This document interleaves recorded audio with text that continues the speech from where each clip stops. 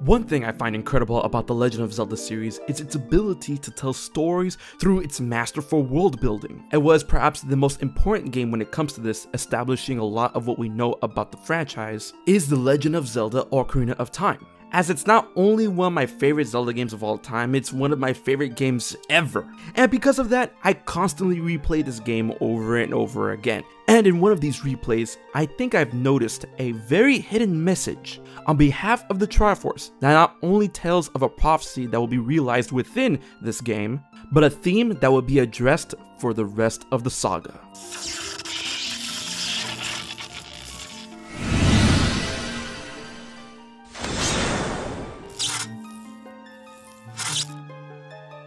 This hidden message that I'm talking about comes at the very focal point within Ocarina of Time, when Link pulls the Master Sword from the pedestal of time and is then sealed within the Sacred Realm, or I should say the Temple of Light, or I should say the Chamber of Sages. And there he stayed for 7 long years until he matured into someone old enough to be worthy of the title of Hero of Time. It is here that the Sage of Light, Ra'aru, tells Link of his destiny as being the one that will bring peace back to the land of Hyrule. But it is here in a very interesting shot of this conversation in which I noticed that the Triforce, which is inlaid on this platform within the Chamber of Sages, that gives away a motif that will be used for the rest of the Legend of Zelda series. Take a look on how the floor is set up. Obviously, we see the symbols of the 6 sages along with their elements: light, forest, fire, water, spirit, and shadow. Now, isn't it a bit funny how the order of these temples have always kind of been unanimous, as starting with light, continuing on with forest, fire, water, shadow, then spirit? I mean, Sheik even states this order as such. I mean, of course it's possible to bypass this order, but it's obvious that it's intended as such.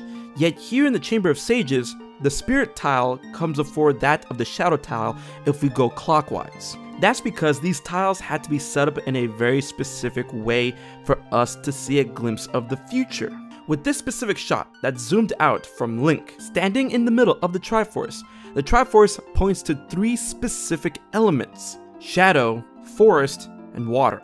If we take the obvious perspective in directions when it comes to these specific parts of the Triforce, then this literally tells us a prophecy of those who are destined to gain these pieces or virtues of the Triforce: power, wisdom, and courage. As we all know, power being the top triangle, wisdom being the left triangle, and courage being the right triangle. With the Triforce of Courage being pointing towards the forest symbol, which goes in line with Link's green theme, signifying that he will gain the Triforce of Courage now and forever, as at this point in the game he still hasn't had the Triforce or knows that he has the Triforce. Furthermore, the color green, which is the forest symbol, is obviously associated with the goddess Feor, the golden goddess of courage.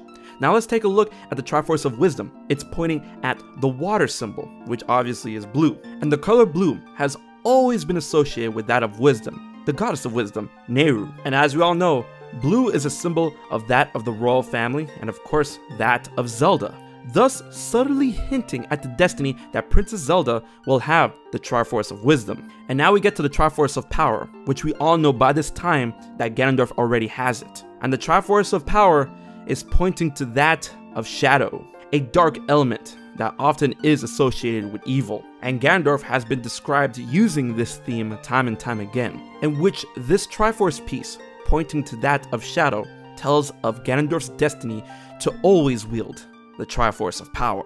And furthermore, if we go off the developmental speculation of what these medallions originally were intended for use in the game that got repurposed into Din's Fire, Feor's Wind, and Naru's Love, the Water Medallion and the Forest Medallion were originally supposed to be purposed into the uses that Feor's Wind and Naru's Love give us in what we know of Ocarina of Time, thus bringing the connection closer to these elements and these goddesses and these virtues with these characters who are deemed destined to wield these Triforce pieces. As the Triforce was specifically pointing to these specific medallions and elements, I found it incredibly odd until it all came together.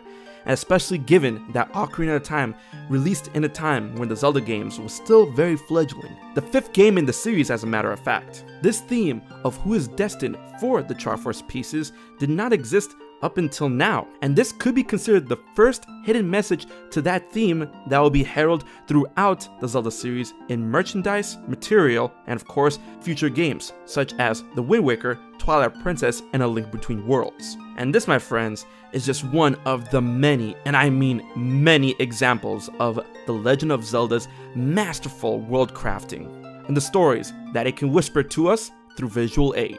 Do you believe in this hidden message of the Triforce that has been known since this focal point within Ocarina of Time? Leave your comments in the comment section below along with your thoughts and theories. Be sure to like, share, and most importantly, subscribe to HMK as I post content every week.